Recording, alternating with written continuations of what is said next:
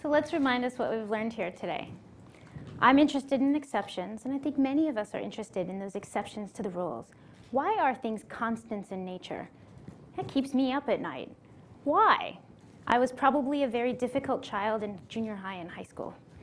But what I'll say is that that kind of openness to questions is part of what I want. I hope that the work of myself and my team that produced this, what I want to really reiterate is it's not about arsenic, and this isn't about Mono Lake.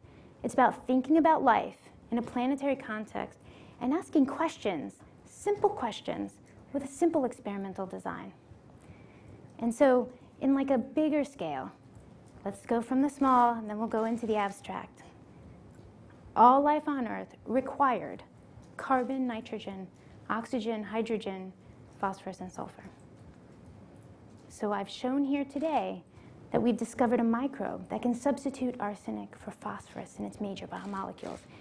Not just DNA, but things like ATP that many of those high school students out there I hope recognize, and also all sorts of other biomolecules. What does that suggest? It cracks open the door to the potential.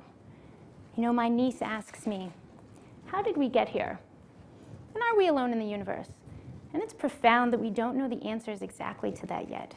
Maybe not in my lifetime, but maybe in her lifetime, she'll be able to answer that. But I hope my work serves as a proof of concept that we can experimentally test and show evidence of what else is possible.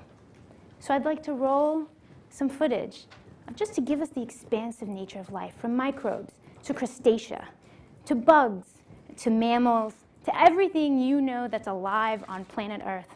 Again, hearkening back to the idea of the pale blue dot. Understanding life here, all sorts of life, lions and tigers and bears. And how everything we know is on this tree of life.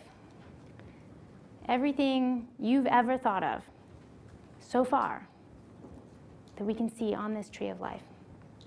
So what we're presenting here today is a member of this tree of life. We're cracking open that door. Strain GFAJ1, the bacterium, is a different way to do business, just to open the possibility to what else is possible. It has solved the challenge of being alive in a very different way than we knew of. What other questions can we ask? This will inform us about life on our own planet, and it will help inform us of life. We will find it one day elsewhere in the universe. Thank you.